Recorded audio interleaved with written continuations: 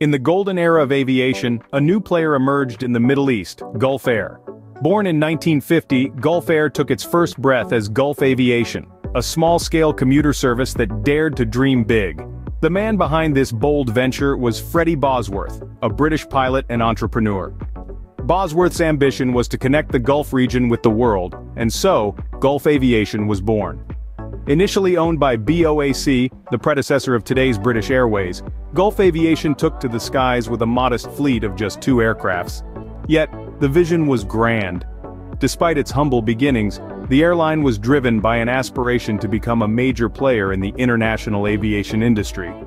Through the turbulence and triumphs of its early years, Gulf Air learned to fly. From these humble beginnings, Gulf Air embarked on a journey to become a major international airline. As the oil industry flourished in the Gulf region, so did Gulf Air. The 1970s and 1980s saw the airline soaring to new heights, its wings spreading far and wide.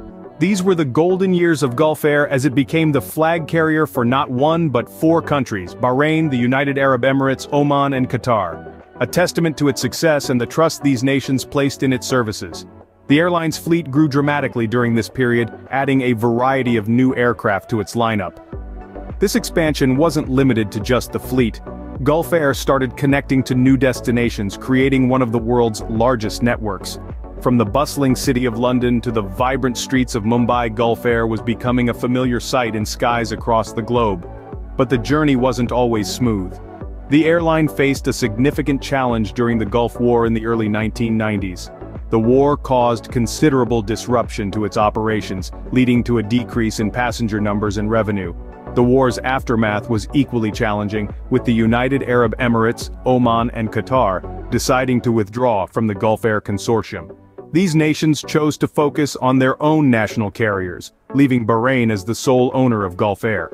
This period of turbulence could have grounded many an airline, but not Gulf Air. The company took the changes in stride, adapting and evolving to meet the new landscape of the aviation industry. It restructured its operations, streamlined its fleet, and focused on improving its services and customer experience. Despite the hurdles, Gulf Air retained its status as a leading airline in the Middle East.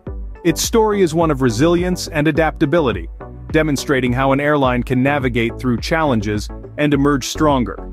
Gulf Air's growth and expansion serve as a testament to its enduring legacy in the aviation industry, a legacy that continues to thrive today.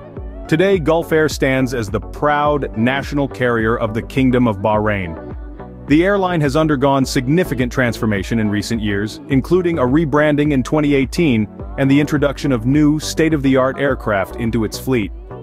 This modernization reflects Gulf Air's commitment to innovation, a commitment that extends to every facet of its operations. Quality service is at the heart of Gulf Air's mission.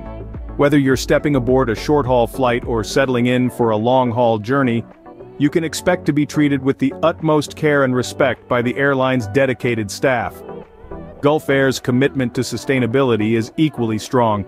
The airline is continually seeking ways to reduce its environmental impact, from fuel-efficient aircraft to innovative in-flight recycling programs.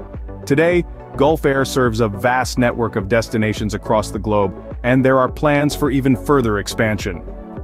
Through its rich history and commitment to excellence, Gulf Air continues to soar high in the global aviation industry.